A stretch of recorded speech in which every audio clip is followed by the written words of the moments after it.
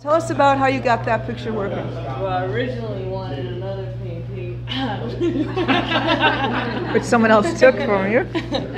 But, I mean, I just came to class one day and they told me to put a whole bunch of paint, so some of the students actually helped me and I just... At first you were afraid to start, but then when you got into it, she really got into it. But if you get up close, there's a lot of different colors and transformations in there, a lot of blending. So did you stop at a certain point? Were you afraid that you would, I mean, they're talking about how they had problems getting the tree shapes and everything, but yours seems to fit in pretty easily. I don't know, I guess I learned about that I like realistic stuff, so I guess I just tried to shade it where I thought would have been shaded.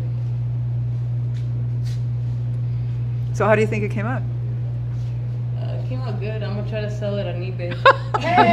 Oh, let's no, guys, we're no, we're not. No.